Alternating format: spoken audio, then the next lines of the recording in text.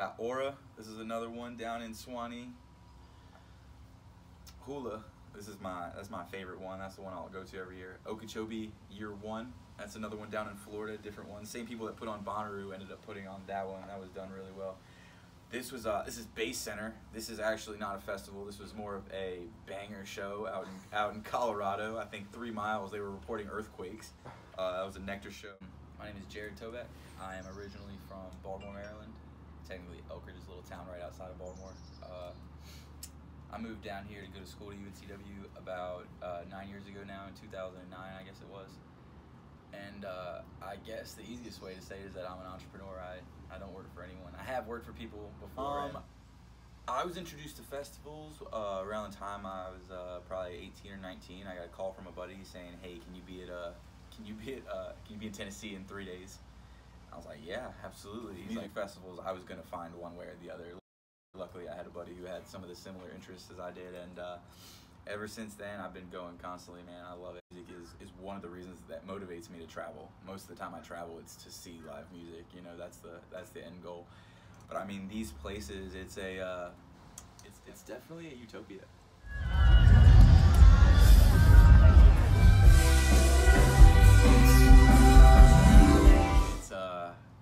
It's the perfect place. It's my church. It's an environment where you can go and people are drinking, people are smoking and doing God knows what for 3 or 4 days with 40,000 people, and I've never seen one fight.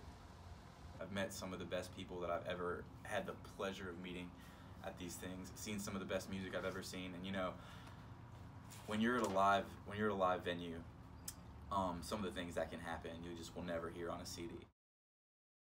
The people that you come in contact with, like I said, they're just some of the most unique and free-spirited people, and they, you know, we all share, I think, a common belief that there is a better way. This is a way that I think people really recharge. I've always thrived inside of a capitalistic environment. I mean, the concept of buying something for $1 and selling it for $2 was always something that was very easy for me. I think from a very early age, I was turned off of the fact of working for somebody else's dream, and the fact that you were such an expendable part of that machine, whatever machine that they were running. I promised I would never do it again. So I have a bunch of hobbies that I've picked up from a bunch of really talented people. I like to read. I like to blow glass sometimes. I haven't been doing that as much as I needed to lately. Love going out and playing some disc golf and traveling and going to music festivals. I also like to combine money making with hobbies. So I got into playing poker. I don't really look at it as gambling. I try to stick to a set of rules and don't let the cards play me. Also, I was bored one day and me and a buddy were trespassing, and he was like, "You know, we gotta walk over here through this like mile of shrubbery and see if there's something over here." And I was like, I'm not doing that. I was like, we need an eye in the sky. And I think the next day I went to Best Buy and I got myself a drone, and it blew my mind. It completely changes your perspective on how to see the world around you.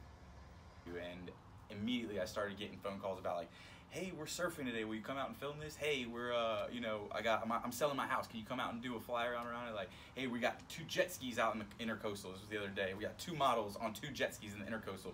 Will you come film that?" Like, yes, I'll be there. And so very quickly I realized like there was way more of a demand for it than I thought.